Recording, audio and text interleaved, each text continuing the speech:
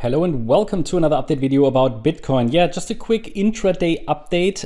The price is still obviously in a correction, hasn't shown a substantial reaction to any support levels yet.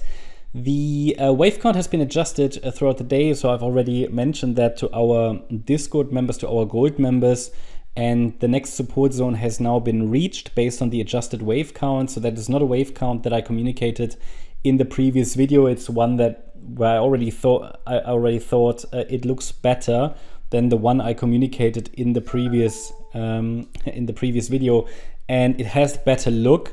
So I adjusted the support area, communicated on Discord already that, and I go to our Discord server, to our signals channel. So the communication was that the price is approaching the green trend line.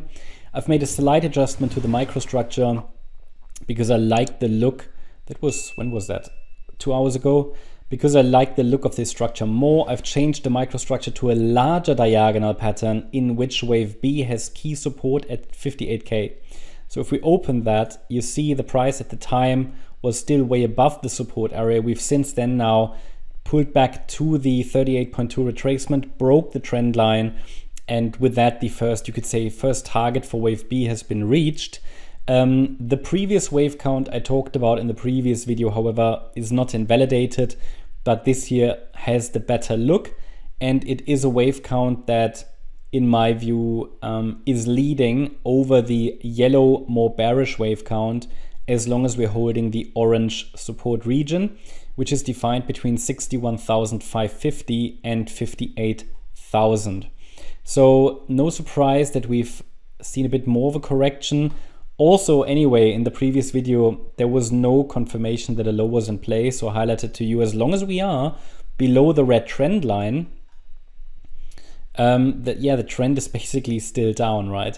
And there has been no buy reaction. What I will do now, I will take the green line out, and what would now be a first indication that a correction is finished? So first of all, there are different approaches to this. First of all, what is important and noteworthy is the price seems weak, which is normal in a correction, but we've even broken below all these previous resistance levels, so the price could not confirm any of the previous breakout points, the previous resistances from August, specifically the area around 61.9K as support. That indicates a weakness. So that means we still have to, assume the correction is set to continue, especially as long as we are below the trend line. We have an ABC structure to the downside here. That C wave seems extended. I don't have a very clear microstructure here, but we can use the trend line. So until we break above the trend line, there is absolutely no evidence a low is in place. But we can watch these Fibonacci support levels I just mentioned to see if there's a reaction. 61,550, we're still holding above it. 60,488, 59,447, and 57,995. These are the relevant Fibonacci support levels. There is a resistance area, so if we break above resistance, above the trend line, that could be an early signal a low is in, but it would, from a Fibonacci point of view or Elliott Wave point of view, it would require a break above 63,312, the 50% retracement for a first indication that a low is in place.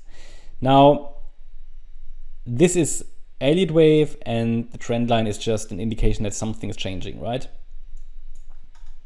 Either way, as always, without a 1-2 setup to the upside, there is no bottoming confirmation. So we need 5 waves up, ideally above resistance, followed by a 3-wave pullback holding a higher low. This is just a descending trend line at the moment, and we seem to be increasing in downside momentum at the moment. So we could even draw an additional trend line here.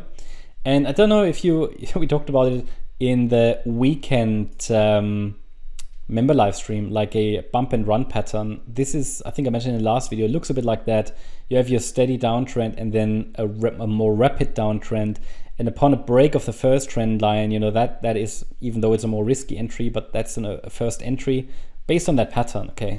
It's not a prediction, it's just that, it's just something to watch for. And then the second entry based on that pattern would be here a break above the second trend line. It's just a pattern to watch, this kind of bump and run.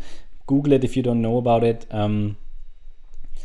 But yeah, I'm not sure if this is going to play out, but at some point we should get a recovery. And if it's then an impulsive rally, you know, that could mark the start of wave C of 3 to the upside. So that's how I see the price at the moment. We are deep in support. I mean, if we just look at the 4-hour time frame, there is on the MACD no sign a correction is over.